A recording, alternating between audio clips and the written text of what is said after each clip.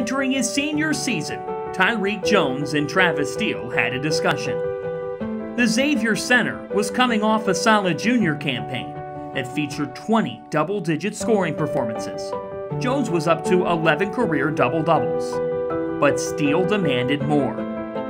Tyrique Jones demanded more of himself, and the results showed for the best for last in his final year. Jones was at the top of the Big East and third in all of college basketball with 21 double-doubles.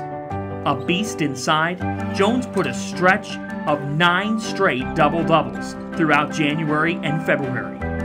An All-Big East second-team performer, Tyrique also scored the ball well, averaging 14 points per game and scoring in double figures in a team-high 28 contests.